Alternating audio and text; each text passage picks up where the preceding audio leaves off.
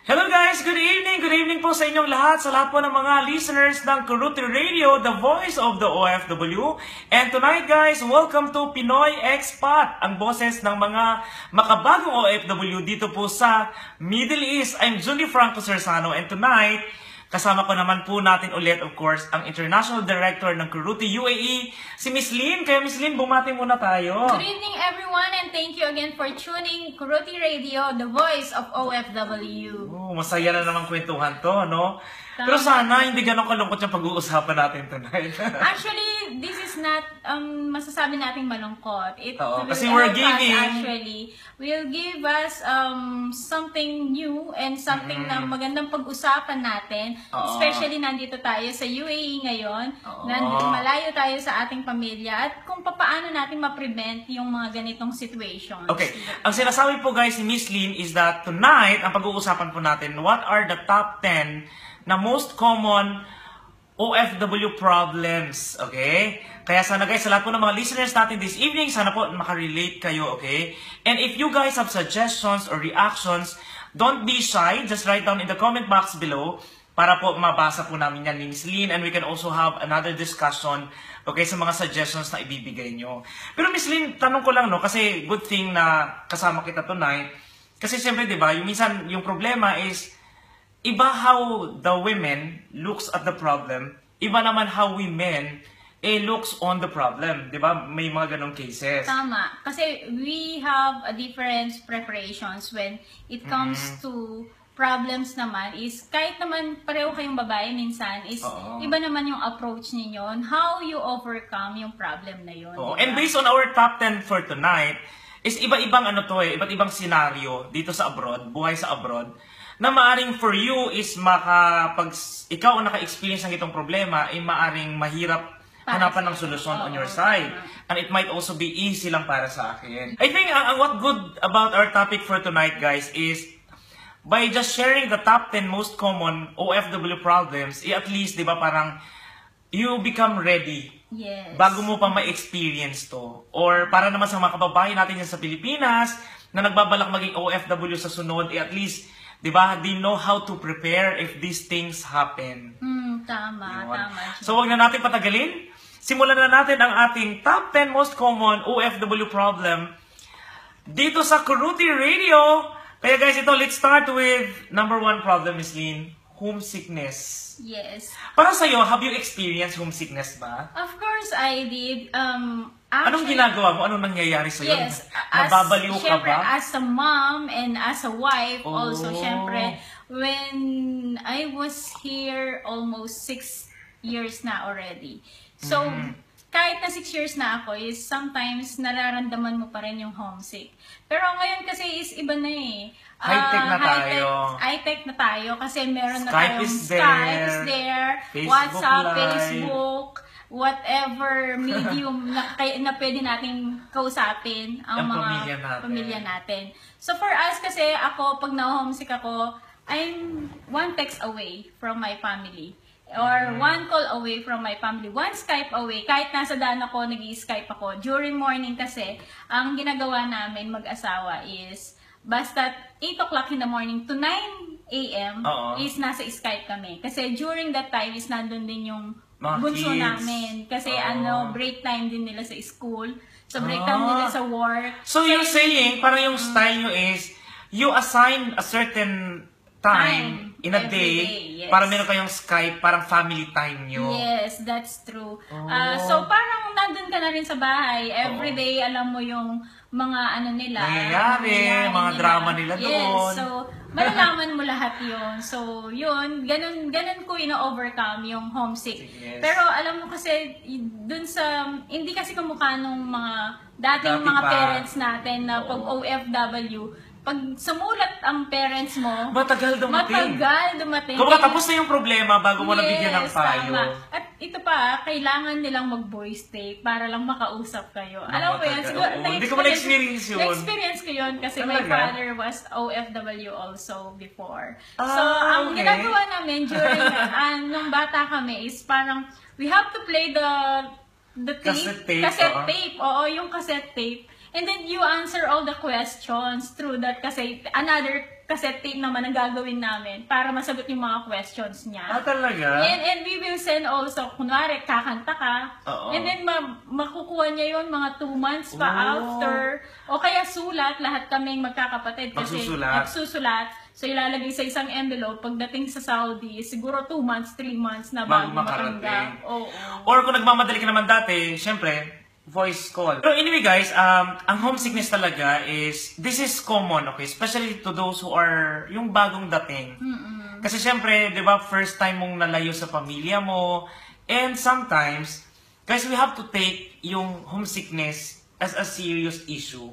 Yes. Kasi there are some of our kababayans na hindi nila kayang i-handle ang homesickness. Yes. So, ang tendency noon ang nangyayari sa kanila is nasisira yung trabaho nila. Napapauwi sila na or mainit ang ulo nila, napapaaway sila sa mga kasamahan nila sa bahay. Because yung buryong mo ba, hindi nila naiintindihan. And you know what, nakakalungkot, Miss Lynn, na, di ba dati may mga balita na just because of a simple homesickness, na iba ay umuwi ng depression at minsan umuwi anxiety, depression, gano'n ang nauwi. Yung pinaka-worst is yung uuwi ka ng malamig na bangkay. True. Seryoso guys. Kaya guys, if you are feeling na parang nahu-homesick ka, okay, huwag nyo na pong i-enjoy yung feeling na nasa homesickness stage ka. Go out, make friends. Naramdaman mo lalo ang homesickness if nasa bahay ka lang, nakamukmuk, wala kang ginagawa. Lalo na, mas matindi kasi ang mararamdaman mong homesickness if you feel like you are very problematic abroad. Yes. Kasi di ba mas lalo mo silang naaalala, ano mo yun, yung parang you feel like wala ka ng solusyon sa problema mo. It's because nga, you are just thinking about the problem. Hindi mo kasi naiisip yung solusyon kasi nga tinatamaan ka ng homesickness. Yes. Uwi na lang ako, uwi na lang ako. Yun. Kaya nauwi yun sa pag-uwi. Or Miss Lynn, pwede rin naman yung mga guys, if you have like mga kasamahan sa bahay na alam mo parang nahu-homesick na, try to understand them. Yes. Diba? Yung tipong alam mo naman kung ano alam mo naman ang normal na ugali ng isang kasambahay mo or not kasambahay kasi parang tunog katulong yan. Yeah. Parang nakasama mo sa bahay, alam mo naman yung normal na ugali ng mamamayan. Kapag napansin mo na parang something is different, try to understand. O baka maaring... Try to talk to them. Oh, exactly. Yes. Baka, pre, may kumusta ka ba? Ay, may problema ka ba? Usap tayo. Ganyan. May... Ano doon? Gusto mo, gala tayo. Libre kita sa labas, di ba? Yes. Kasi po, lalo na sa mga walang pamilya dito, yung mga kaibigan natin, yung parang pamilya natin na maaring umaalalay sa atin. Yes, tama. Sobrang hirap talaga na mapalayo ka sa pamilya mo. Pero in other sense naman is, pwede mo naman yun ma-feel dun sa mga kasama mo rin sa bahay. Totoo. Try to, join them. Siguro, join them kung ano pwede mong, or pwede mong may tulong, or pwedeng makatulong din sa'yo na gawin ninyo together. I agree. Okay, so now, next na topic na pag-uusapan natin guys, is ito yon. Ito yung unang mga problema kagad ng mga baguhang OFW Siyempre, dahil galing sa Pilipinas, pinangutang yung pinangbayad nila sa ticket, sa mga kung ano-anong kailangan bayaran bago mag-abroad. Yung pagbabayad utang, napakahirap. Kasi parang feeling mo, makakuha lang ng trabaho, mababayaran ko yun kagad. Pero yung the reality is, inabot ka na ng 1 taon, hindi ka pa rin bayad sa mga utang mo.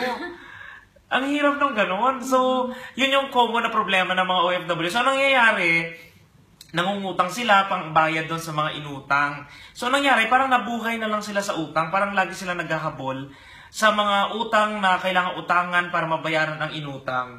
So, ang gulo, di ba? Yes. Sometimes, Junie, you know what? Kasi siguro sa over-expectations din ng family natin back home. Oo, bago tayo umalis, bago no? tayo umalis na, syempre, pag umalis yung anak ko is, mabibigyan kami ng magandang buhay. But in reality is, hindi nila alam kung anong nararanasan ng mga OFW sa ibang bansa. Basta nandito na sila. Yes, pag nandito na kasi sila is, marami kasi silang mga challenges na pwedeng harapin or hindi enough yung salary pa kasi wala pa silang experience dito. Totoo. Minsan kasi ang nangyayari is pag wala kang experience dito medyo sa mababa ang UAE, salary medyo offer. Mababa pa yung offer sa'yo. Oo, totoo yun. Kaya siguro, the best advice na maibibigay ko po is sa mga kababayan natin, lalo pa yung nasa Pilipinas pa lang, guys, huwag nyo na pong i-promise yung lahat-lahat, kayo magbibigay ng solusyon. Okay, so you have to explain to your family members na magsisimula ka palang magtrabaho abroad. Yes. Siyempre, ang buhay mo sa abroad, meron ka ring expenses. So, kung gaano man kalaki yung sasahurin mo doon, mataas din naman ang cost of living eh. Yes. Kakain ka, mamamasahe ka, magbabayad ka ng bahay, bibili ka ng konting gamit mo, magkano lang yung matitira. Kaya sana po, yung mga kamag-anak naman natin sa Pilipinas, yung inutang na pera para kay bunso na mag-abroad, if you have extra naman, tulungan natin para mas madaling makapagsimula, okay, yung kamag-anak mo na nasa abroad na makatulong sa inyo. Yes. Kasi kung hahabulin niya yung utang, hahabulin din niya ang expenses niya dito. Plus, maaring may mga problema kayo kay OFW nyo kagad inasa lahat. Hindi siya makakaahon. Tama. Mahirap. Siguro ako ang maisa-suggest ko rin is kung gaano tayo katagal dito as an OFW is siguro naglalais din yun sa mga family natin back home. Kung kaya nila tayong tulungan at magtulungan tayo, siguro mas mapapagaan lahat. At doon siguro is makakaya natin na masolusyonan lahat ng problema. Kasi minsan ang nangyayari is dahil nandito tayo, akala nila is madali para sa atin. Which is, tayo naman si OFW, ay okay po, magpapadala ako. Bakit nga ba? Parang feeling ng, kumbaga ito yung mentality ng isang OFW na you cannot say no to your family. That goes to our top 10 OFW problems, guys, na karamihan sa mga OFW, parang over-responsibility load. Yes. Na parang hindi tayo pwedeng mag-no sa pamilya natin.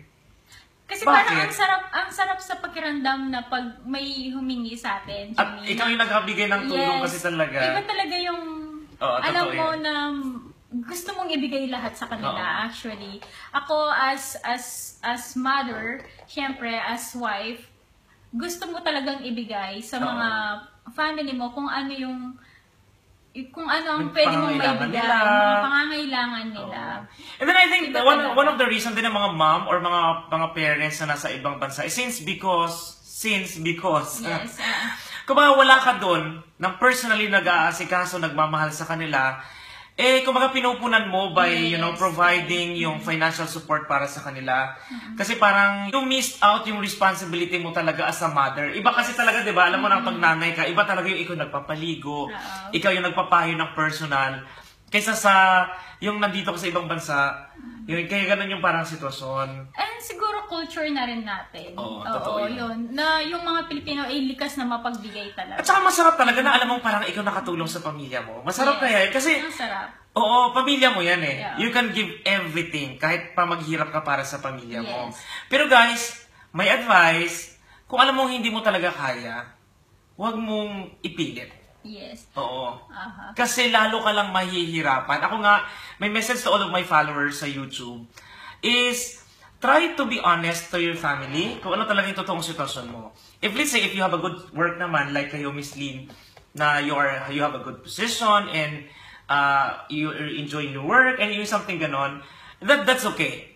Okay? Kumbaga parang they can expect something from you talaga. Pero there are some kasi kababayan natin na they're trying to hide yung mga hindi magandang nangyari sa kanila abroad na yun pala, wala pala siyang trabaho.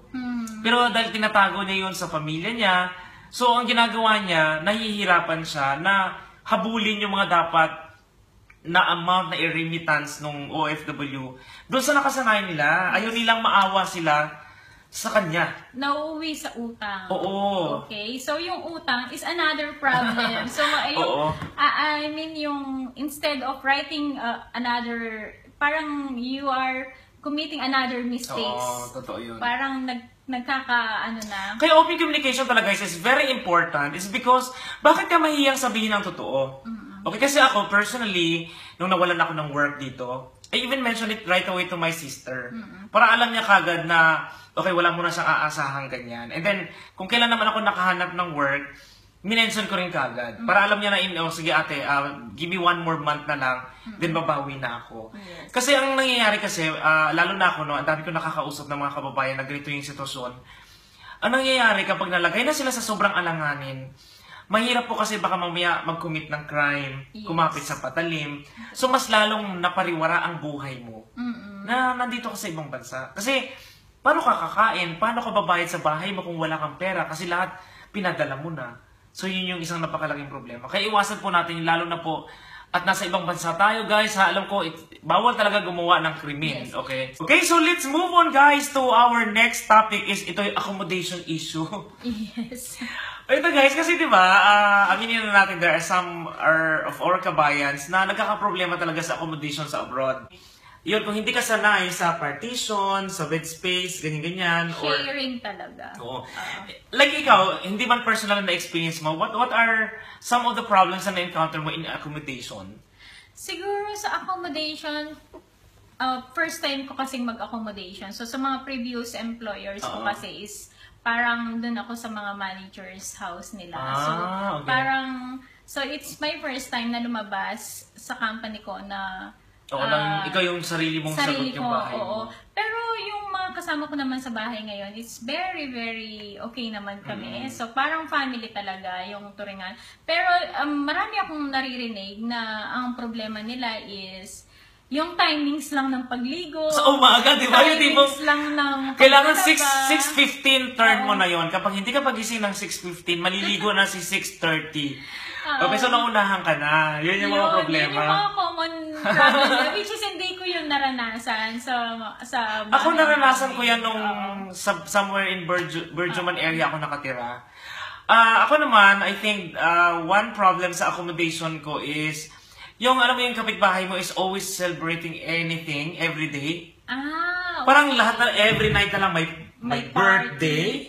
Pwede ba yun? Yung tipong gano'n na sa akin naman walang problema yung mga ganong klaseng okasyon. Pero yung tipong kung araw-araw naman siya, na araw-araw ka ng puyat, medyo hindi na maganda. Or, meron naman iba kasi yung dahil panggabi sila, so syempre ang uwi nila late na. Syempre, 10 oras na yun ng gabi para sa ibang taong nagpapahinga.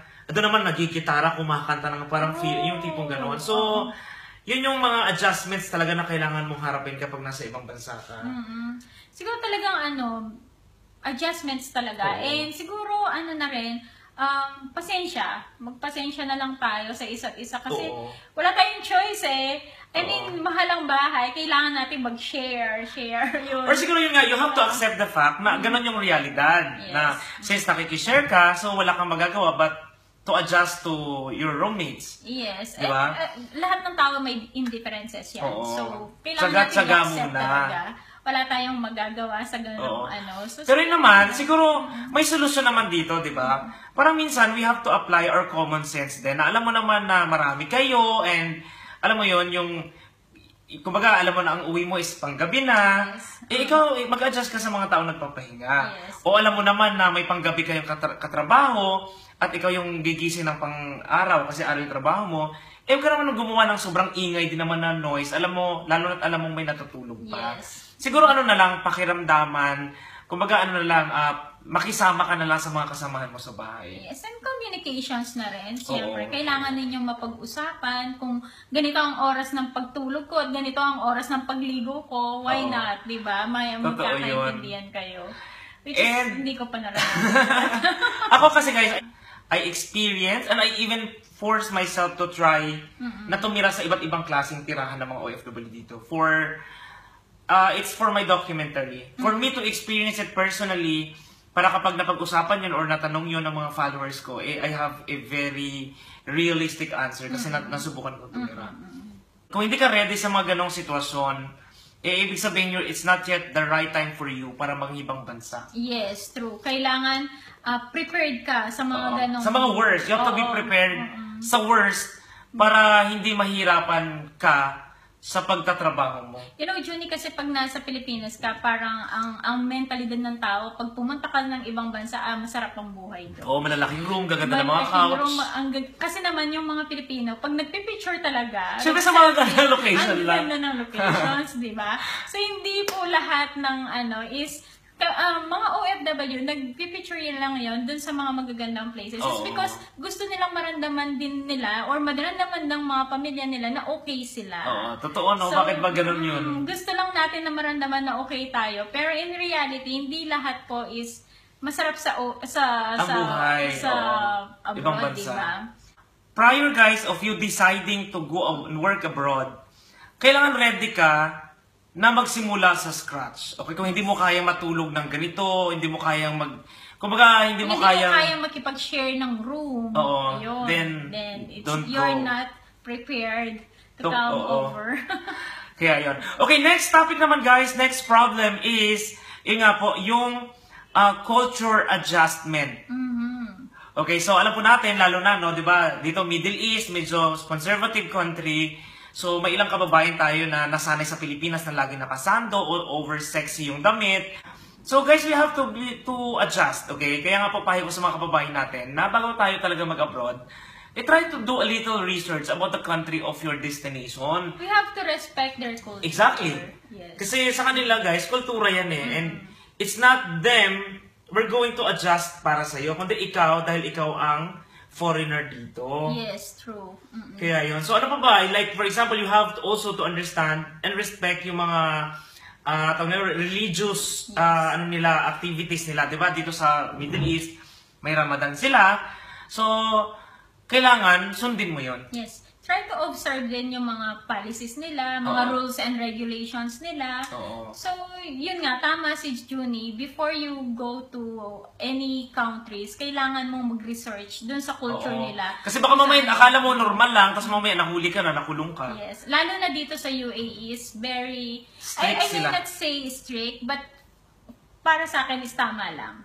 It's siguro dahil law-abiding citizen ako, kaya okay lang sa akin. Well, sa akin din naman, I think, I mean, strict sila in a good way. In a good way. Kasi parang talagang, kapag jaywalker ka talaga, at nahuli ka, talagang fine ka. O kapag sumakay ka ng bus, at hindi ka talaga nag-tap ng iyong NOL card, at nahuli ka, talagang fine ka. Yes. Ganun yun. So parang dito, matidisiplina ka. Dahil sa mga ganong klaseng batas. Yes. Okay, kaya guys sa lahat po ng mga kababayan natin na nandito na sa ibang bansa or papunta pa lang sa ibang bansa na gustong maging isang OFW, kunting research naman po, okay? Wag naman, ang hirap kaya sa tanggapin yung katotohanan na hindi mo alam, na bawal pala, tapos nakulong ka. Ang hirap nun, di ba? Lalo na, let's say dito kasi sa atin is hindi naman ganun kalaking penalty yung jaywalking. Totoo. Dito jaywalking, kailangan mo siyang bayaran. Kukunin ang Emirates ID mo talaga para magbayad ka. Diba? Totoo yun. Okay. Next naman po na nararanasang problema ng mga OFW ay ang it's either employer abuse or not giving employment visa. Parang anything that has something to do with the employers. Yes. Ito, Miss Lynn, ito ang dami kong natatanggap. Kasi nga, sir, ginamit lang nila ang visa ko. Yung tipong gano'n, sir, hindi naman ako nabigyan ng employment visa. Or, yung binigay sa aking trabaho ng boss ko, parang hindi naman pang tao. Yung tipong gano'n. Anong ma-advise mo sa mga ganitong klase mga kababayan natin, Miss Lee? Since you are the international director ng Korooti UAE. Well, siguro sa mga employer is siguro kailangan maging honest lang tayo dun sa tao. Kung sigurong talagang gusto natin siya is pagbigay tayo ng guidelines kung ano talaga ang gusto niya. Kasi minsan hindi rin natin masisisi ang mga employers. Kumbaga, during the interview, itatanong mo sa kanya at sasabihin sa'yo, yes, yes, yes. So, mangangako sa'yo si applicant. Ngayon, when it comes na sa trabaho niya, is wala siyang maibibigay na input sa'yo. Wala siyang maibibigay na output din sa'yo. So, or parang you're just using tawag nito, dummy CV kasi. Yes. You pretend to be like this kind of person, kaya kanila hinire. Yes. Nung nagtrabaho ka na ngayon, hindi mo pala talaga kaya. So, siguro sa mga sa mga applicant is may isasuggest ko, be honest. Be honest dun sa mga ina-applyan nyo na trabaho. And itanong nyo kung kaya ba ng employer din ninyo nabigyan kayo ng visa right away. Or siguro hindi rin natin alam or itanong natin kung is this training lang ba or kaya nyo po ba akong bigyan ng visa. Tama yun. Kasi kung training lang yun, sasabihin naman sa'yo ng employer, you have to go through training for a certain time. Na ganito. May specific number of days yon. Hindi naman po pwede magti-training ka ng isang buwan kasi wala pong ganon. So, grab the opportunity naman sa mga applicants. Pag binigyan kayo ng training, ipakita nyo yung best ninyo para naman ma-impress sa inyo yung employer ninyo at mabigyan kayo ng visa talaga at susweldan naman kayo dun sa mga pinag-usapan ninyo. Oo, totoo yun. Or guys, you can also, let's say, may nagkakaproblema ka sa trabaho, minsan, di ba, ang mali sa atin minsan din kasi is, sinishare lang natin ang complaint natin sa mga kasamahan natin. True. Paano masusolusyonan ang complaint mo if you're not discussing that issue sa management? Proper I think there's always a good way naman how can you kumbaga raise yung ganong klaseng issue di ba? Parang, sir, parang you're giving us a work na parang 20 hours. Ano to, 4 hours na lang kami matutulog? Parang yung tipong gano'n. I think that's your right.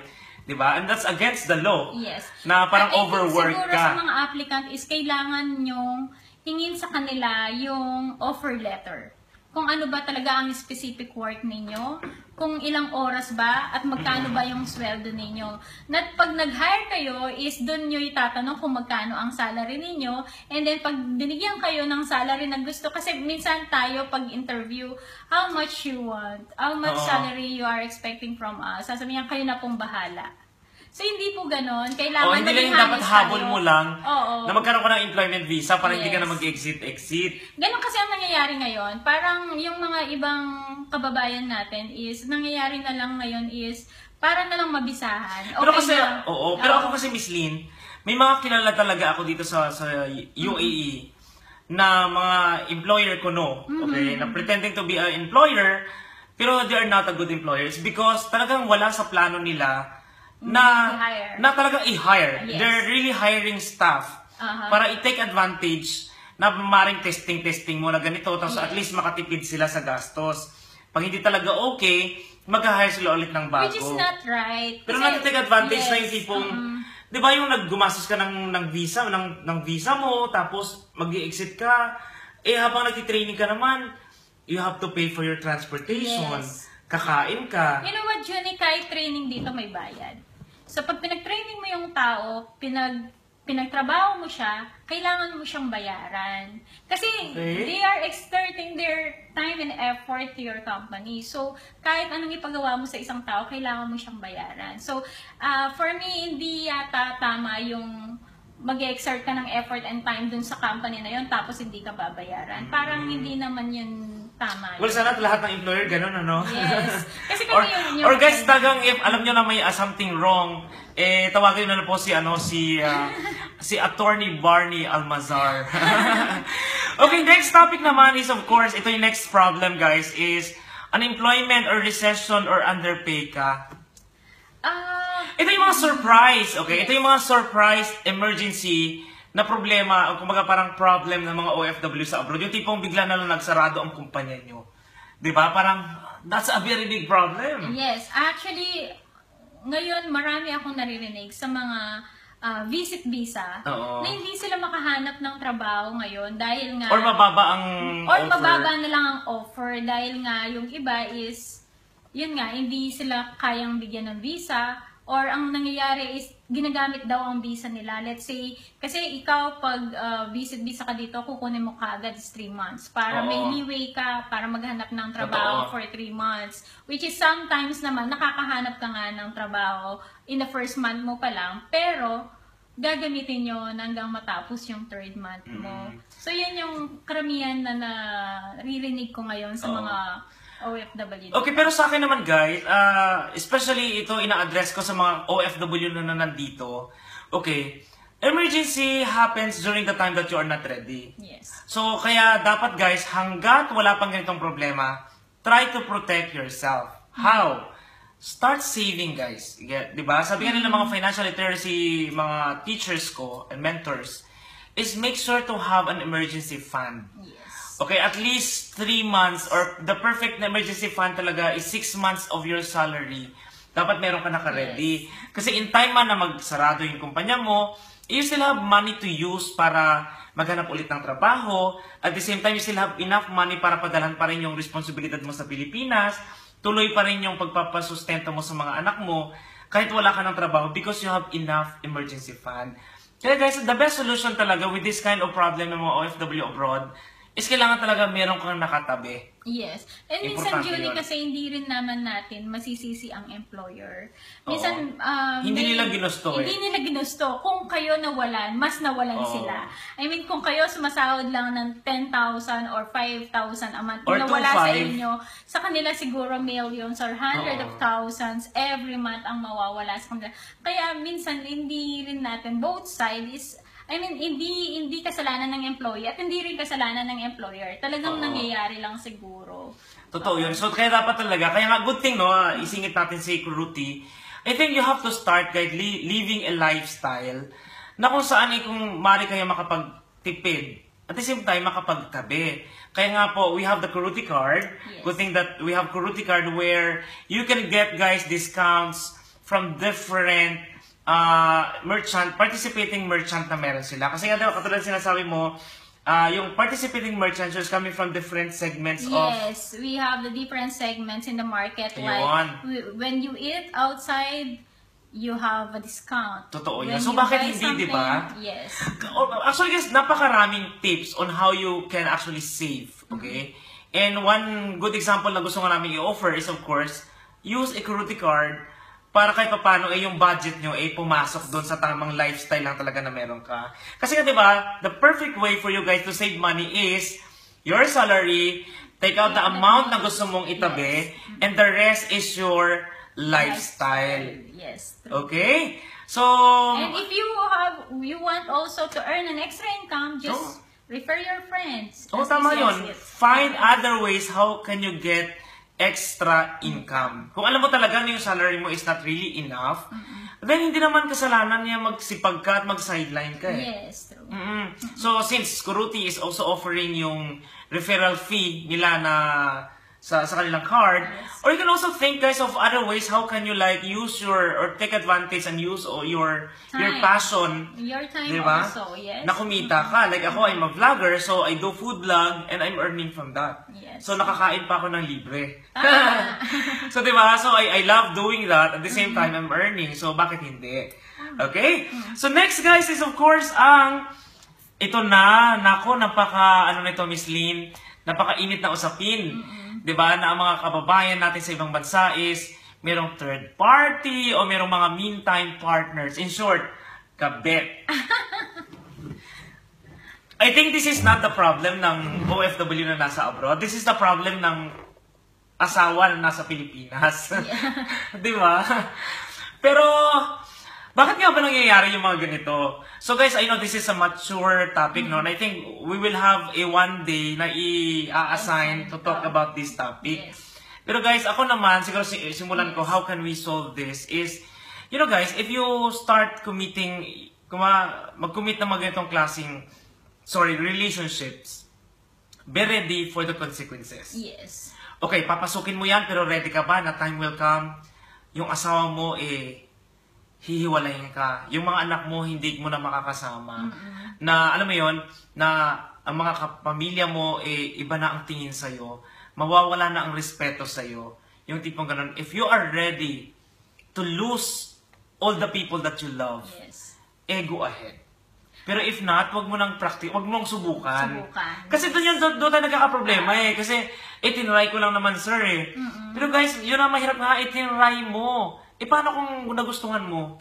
I think yun siguro ang magandang dyan is kailangan lang nilang balikan kung bakit sila pumunta sa abroad at nalayo sa pamilya nila. Totoo. Yun lang ang makakapag-remember sa kanila na makaiwas sa ganon. And may kasabihan nga guys na the end does not justify the means. Yes. Ibig sabihin, kahit gaano pa, okay, ganda yung rason mo, kaya mo ginawa yung isang masamang bagay, masama pa rin yun. Kunyari, di ba, ginawa ko to, di ba, parang kumapit ako sa patalim. Kasi nga, ang purpose ko naman para mapag-aral ko yung mga anak ko, o mapagamot ko si nanay, hindi po tamang rason yun. Yes. Kasi gumawa ka pa rin ng masama. Kaya natin magtrabaho. I mean, totoo. Kahit anong trabaho dyan is, yung iba nga, di ba, kahit anong trabaho is kinakaya nila just to send money back home. Totoo yun. Bakit hindi mo kaya na ikaw na maayos naman, kaya mo naman na magtrabaho talaga, Diba? Bakit hindi, di ba? Kasi mas masarap actually guys, gumastos ng pera na galing sa pinagpawisan mo. Tama. Kaya nga guys, no, payo po natin sa lahat ng mga kababayan natin, is either nandito na sa abroad or yung mga papunta pa lang sa abroad, is that, try guys, to think na mag-isa ka lang. So you have to be more careful in making decisions, in spending, in kung sinong sasamahan mo, ano ang gagawin mo. You have to be more careful this time. Kasi nga, mag-isa ka lang dito sa ibang bansa and there should be no room for mistake. Yes. Kasi pag nagkamali ka, mag-isa ka lang haharap sa problemang yan eh. Oo, tama. Ayun. Pero hindi ka naman po sinasabi na kailangan perfect talaga, okay? Minsan yung pagkakamali naman natin dapat magiging leksyon naman. Hindi yung tipong nasubukan mo na magkamali, inulit mo pa rin. Oo, di ba? Parang okay ka lang, so dapat hindi ganon. Alright, so Miss Lynn, let's move on to our number 9. At ito, alam ko, this is your personal opinion kanina, which is yung may sakit ka. Kunwari, nandito ka sa ibang bansa and you are alone. Alam mo, naranasan ko yan. Umiiyak ako hindi dahil sa may sakit ako. Umiiyak ako dahil naaawa ko sa sarili ko dahil nagugutom ka, hindi mo kayang bumangon. You have to cook by yourself, di ba?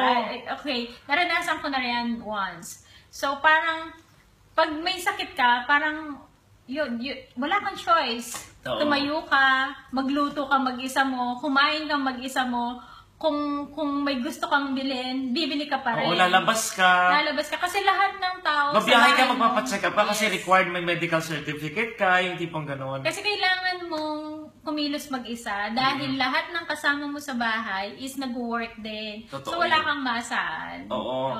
Kaya guys, ako, payo ko to. Ito, madalas na naging topic ko to sa mga vlogs ko sa YouTube. Is the best solution to this, guys, is to take good care of your health.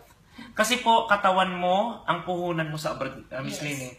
Kasi dito, kapag may sakit ka, you lose everything. Kasi di ba, minsan may ibang company na no work, no pay. Yes, totoo yun. Diba? Kaya healthy lifestyle. Dapat. Kumbaga, huwag mong pabayaan ang katawan mo kasi pag ikaw nagkasakit at hindi ka na fit to work, uuwi ka sa Pilipinas. At dahil may sakit ka pa, kung ano man yung naipon mo, kulang pa. Kulang pa. Kaya yun, isa rin na suggestion is to secure yourself. Siguro yun yung din ng mga financial literacy program. Join ka sa mga ganon. Mag-join ka rin sa mga ganon. Knowledge is power daw kasi. Tapos yung mga may mga sakit, ang ginagawa ko na after nung sabi ko nga na, di ba, halos naiyak ako dahil parang awang-awa sa sarili ko.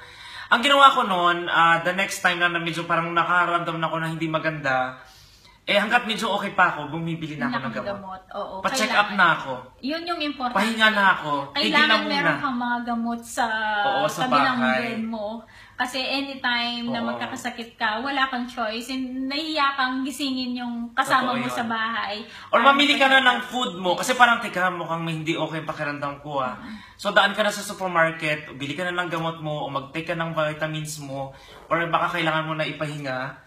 Yun guys, mahalin mo ang sarili mo kasi ikaw ang nandito para sumuporta nga at tumulong sa pamilya mo sa Pilipinas. Ang problema lang baka mamaya umuwi ka na sobrang grabe ang sakit mo, yung pamilya mo naman sa Pilipinas ang magiging kawawa sa pagpapagamot sa iyo. Lalo na ngayon, Juni, iba-ibang ng climate natin. Oo, sobrang lamig. So, kailangan natin talagang mag-iingat, mag-vitamins at uminom ng marami. Pero wait lang, di ba sa Korooti naman you have affiliates naman na may mga clinics, no? Yes, we have. The medical city is there. Yun! It's a So, Filipino. tamang-tama. Kaya talaga, parte dapat ng buhay natin na meron ka talaga Korooti card dito po sa UAE. Yes, tama.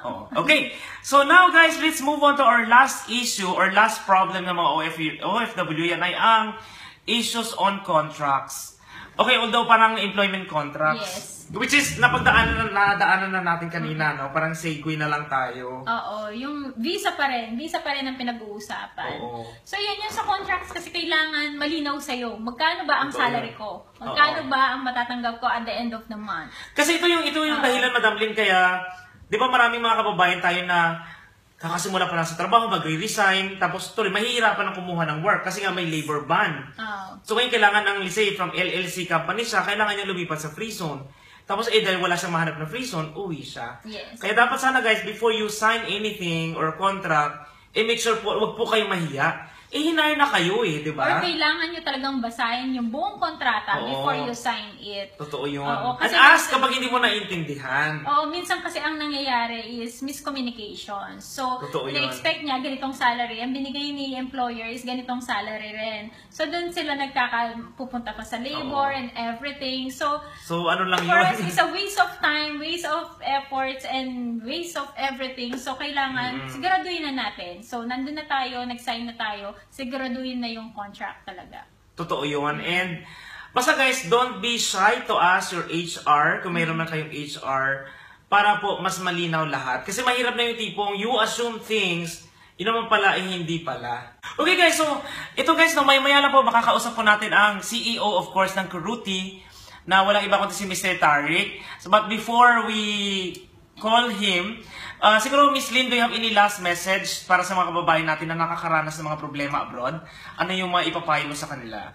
Hindi po madali para sa atin na pumunta sa ibang bansa. Siguro, ang magiging motivations lang natin is, lagi nating isipin why we went to other countries. Siguro, yun is para hindi ka ma-lose track. Yes. Para hindi mawala yung way mo.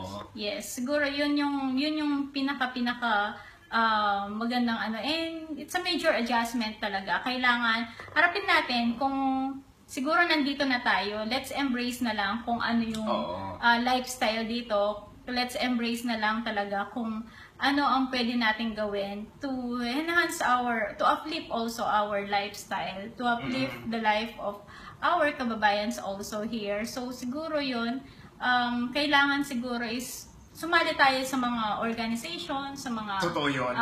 O kaya kung pwedeng may time pa tayo na mag-aral pa sa mga ibang institute. Bakit hindi, no? Mga libreng institute naman yan. Yes, try to enhance, guys, your skills and your knowledge.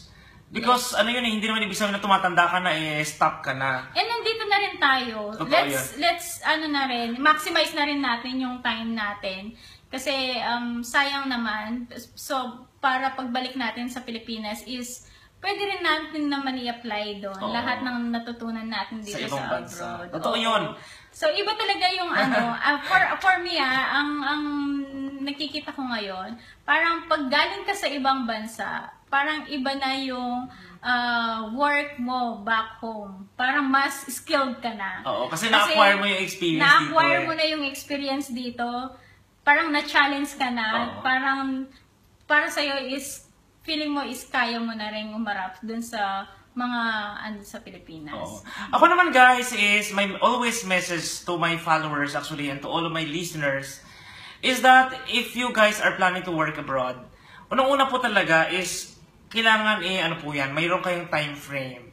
The reason why marami sa mga kababayan natin na inabot ng 15 years, 20 years, 30 years abroad, pero hindi pa rin sila nagiging successful is because wala silang time frame of their plan. Na kunyari, lalo na sa mag-asawa na kaya minsan inaabot ka ng 20 years hanggang sa nag-asawa ka na lang doon sa ibang bansa kasi nga hindi ka na nakaka-uwi. So yun yung nakakalungkot na katotohanan. So dapat guys, you have a time frame. Mahal, mag-abroad ako. Para to sa future natin. Pero ito, 2 kontrata lang. So ano nga ba yung plano natin mag-asawa? So you have to plan. Yes. Tika, pag nasa abroad ka na, alam mo na yung salary mo, compute. Ilan ang dapat kitain ko sa loob ng 6 na taon? Kasi 6 years lang ako dito. So ang sinasahod ko is ganito. So kailangan ko mag-ipon pa. Tika, yung tipong gano'n, you have this little consciousness of paano ka mag-iipon, paano ka magtatabi, ano pang kailangan mo idagdag, baka pag kulang, baka kailangan mo pa mag-sideline, or kailangan mong galingan sa trabaho mo para ma-promote ka, para tumaas ang sahod mo. Kasi you have a target. Because, may asawa kang tao, hindi ka single. You need to go home in the Philippines and be with your family and be a father or be a mother to your children. Kasi kapag wala ka kasing time frame na binibigay sa sarili mo, parang quota, parang target. Kapag wala ka kasing ganun, parang sige lang, go with the flow. Ay, hindi pa kaya, election na lang ulit. Ay, hindi pa kaya, election na lang ulit. Hanggang sa tumanda ka na, lolo ka na, hindi mo pa nakikita yung mga apo mo. Tama. Kasi nasa Pilipinas ka pa, nasa abroad ka pa rin pala. And then also guys, one more thing, guys, hindi dahil sa nasa ibang bansa ka, at afford mo naman lahat, especially to our kabayan na talagang they are blessed with the salary and work, parang masaya sila sa buhay, wag po natin kalimutan talaga na mag-save. Oo. Yes. Mag-save. At the same time, of course, guys, we have to always thank God. We have to learn how to pray. Kasi minsan, lalo na po kung medyo maharap ka ng konting problema. Kasi I don't know why, for me, if I pray for that problem, parang 50% of the problem, parang na-eliminate ka agad. Diba? Parang, kasi diba, parang alam mo kasi na sinumbong mo na kay best friend mo sa taas na Lord, ito may problema ako ngayon, and I know you will not give me problem na hindi ko kayang gawin o hindi ko kayang resolbahan. Kaya yon. So, dapat guys, yung faith natin, hindi mawawala yan. It's either hindi man maganda ang nangyari sa atin sa abroad or maganda ang nangyari sa buhay natin sa abroad. We have to be thankful and always talk to our Creator. Okay, so now Miss Lynn, I think we have to start calling now si Mr. Tariq para makausap natin siya. Hello guys, good evening po sa inyong lahat and welcome guys to our second part dito po sa Pinoy Expat, and you are still guys listening to Korooti Radio, the voice of the OFW. And this time guys, we are very lucky kasi po makakausap po natin ang CEO ng Korooti. Walang iba kundi si Mr. Tariq. Kaya Miss Lynn, can you welcome Mr. Tariq sa ating program tonight? Good evening everyone, and thank you again for tuning here in Korooti Radio, the voice of OFW.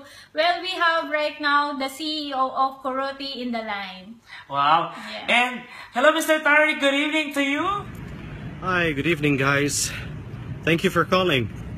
It's really a pleasure meeting both of you. And how was Philippines? Everything is fine and I love it. The weather is perfect. People are always smiling big time. I love it in here, yes. Nakakapag-Tagalog ba si Mr. Tariq? Yes, actually, Pilipino pa siya sa akin. Kasi ang dami na niyang napuntahan ng iba't ibang places sa Pilipinas. Oo nga, parang nagtutour sa doon. He was from Palawan, to Jensan, to Cebu. So parang sa akin is mas Pilipinong-Pilipino pa siya kaysa sa atin ngayon. Okay. So Mr. Tariq, I would like to ask why did you create or why did you build, this kind of company or a business, a discount card? Well, let me tell you a little bit why I started the program.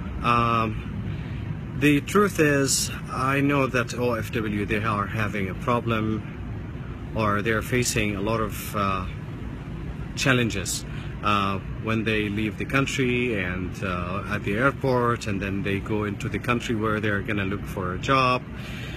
Getting a visa is not easy and costly. And then later on they will reach into to the country, they will look for a house, sharing house, and then they will start printing the printing the resume and start looking for a job.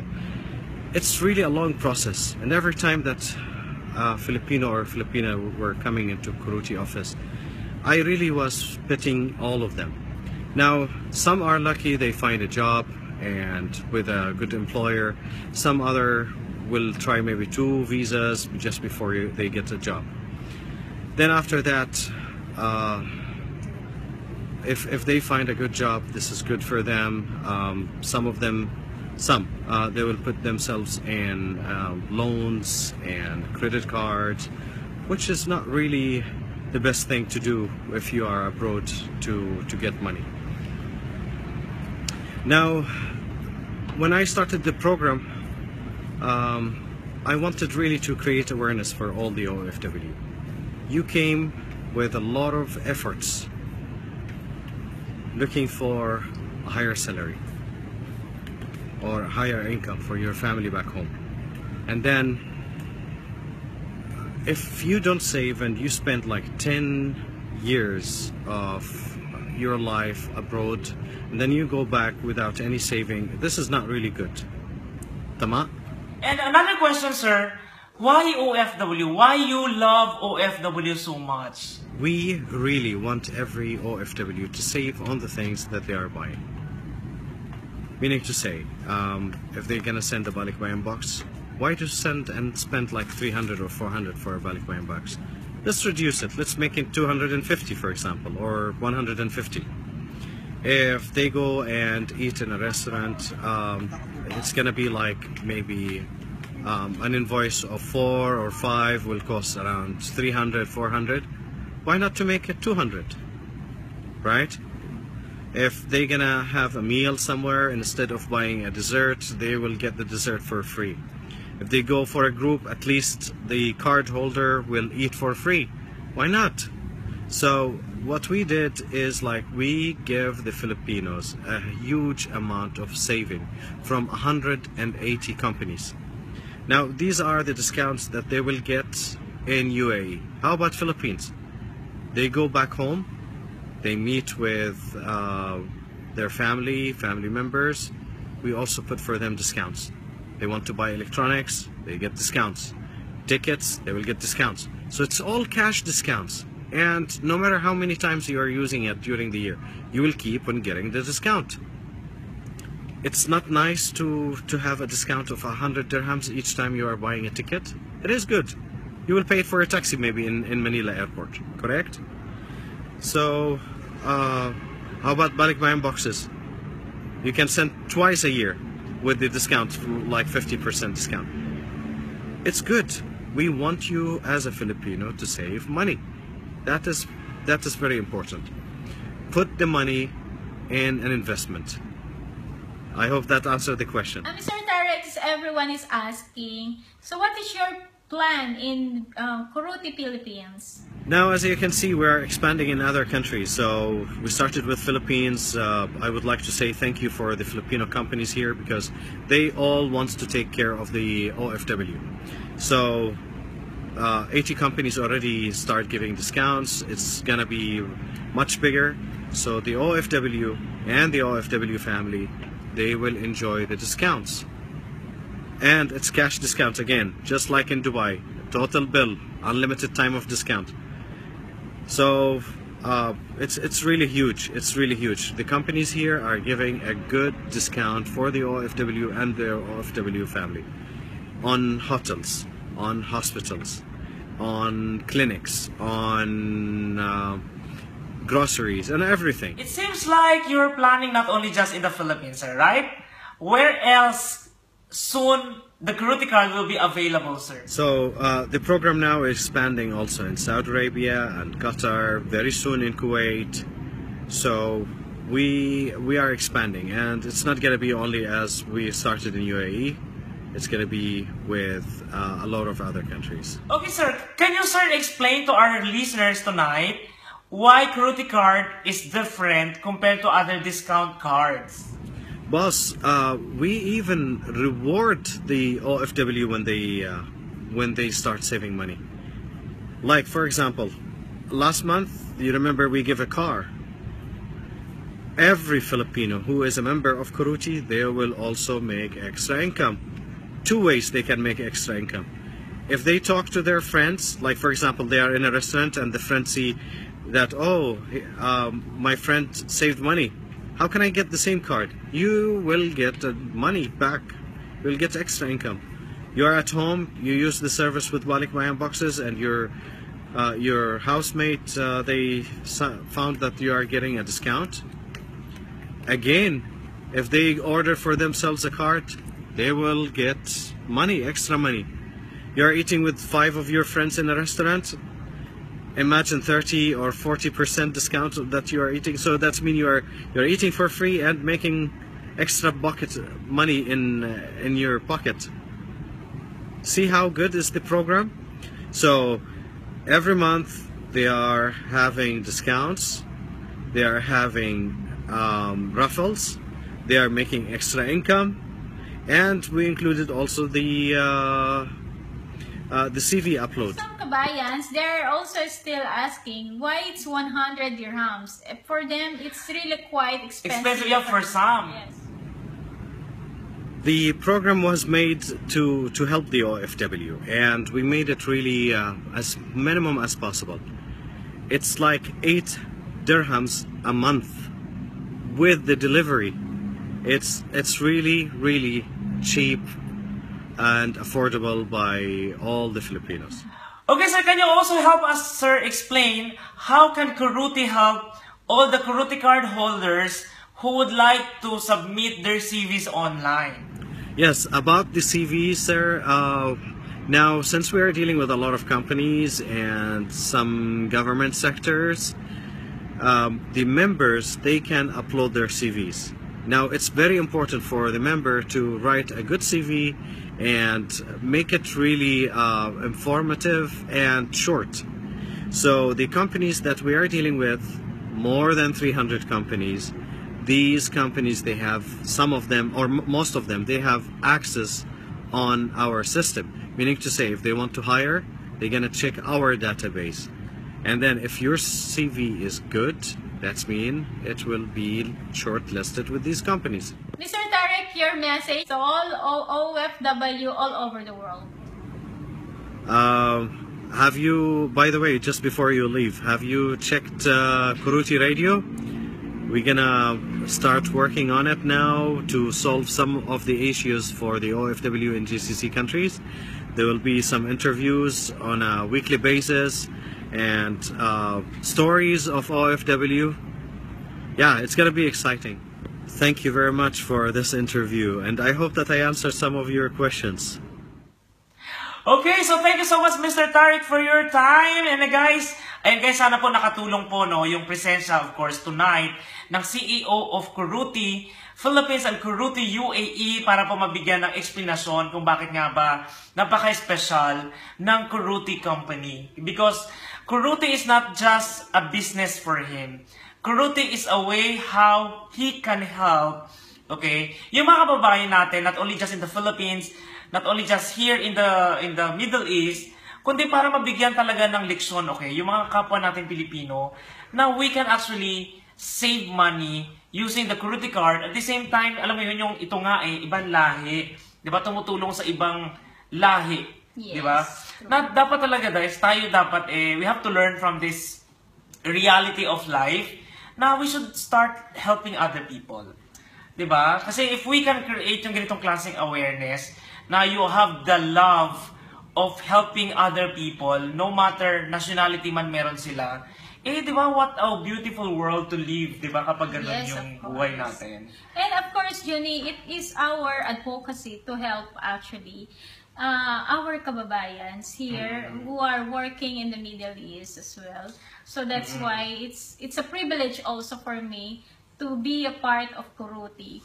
Kaya ako, I personally and would like to really thank Mr. Tarek for the opportunity na nakakatulong sila. The company is really helping us, guys, to save money and to enjoy life. Di ba? Kasi hindi naman ibig sabihin na dahil nasa ibang bansa ka, dapat talagang puro noodles lang kakainin mo. Yes. Because through the help of Korooti card, you can still save money at the same time enjoy your life pa rin. Yes. Di ba? Because may mga privileges na sa Korooti card mo lang siya makukuha. Okay, so I think that's all for tonight, guys. Thank you so much again to all of our listeners from the time that we started, Miss Lynn. Sana guys, meron po kayo natutunan sa aming kuro-kuro. Those are all of our personal opinions, okay? Pero guys, if you have a better opinions or suggestions, don't be shy. You can send us message or you can write down in the comment box below para po mapag-usapan po natin yan. Okay, Miss Lynn, any last message or would like to greet anyone before we say goodbye? Thank you again, Mr. Tarek, for giving us a chance to talk to you this evening. And Puyat na yan. maraming salamat po sa mga kababayan natin na naka-tune in pa rin sa oras na ito. Yes, not only just here in Dubai, but also to our kababayan na nandiyan sa Pilipinas. Namimiss na po namin kayo. And all over the world din. Ako naman, I would like to say, of course, thank you so much to my employer, of course, MPQ Tourism. Thank you so much for the chance that they allow me to be still part of this program. Kaya guys, sa lahat po ng mga kababayan natin, I am the travel advisor of MPQ Tourism. Kaya po, you can always send me message, guys, if you have like questions about your travels. Nandito lang po ako. Yes. Maraming salamat din sa iyo, Junie. Oh, you're welcome. Suporta sa amin dito sa Korooti and to be a part of this program. Thank you so much. It's my honor. Yes. So guys, don't forget to please, guys, subscribe to my channel, Buhay sa Dubai, or follow me in my Facebook page, Junie Franco Sorsano. So, and don't forget also to subscribe our Korooti card membership.